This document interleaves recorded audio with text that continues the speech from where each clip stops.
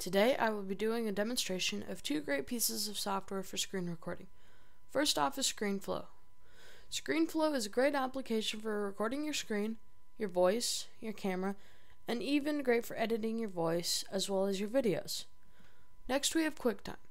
QuickTime is a free application that comes with Macs, and it is used to view movies, listen to music, and even record your screen. First I am demonstrating ScreenFlow.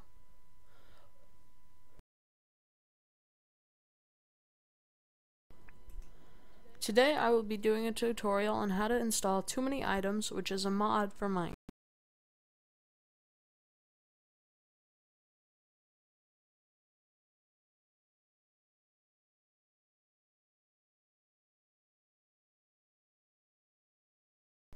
I am now demonstrating QuickTime.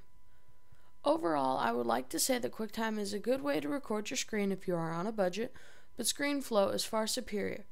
Reasons are clear.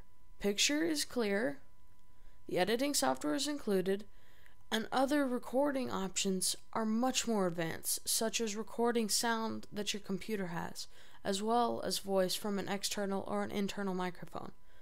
For more information regarding both programs, please check the description. That is all for this video, and if this helped, please don't forget to comment, rate, and subscribe, and have a great day.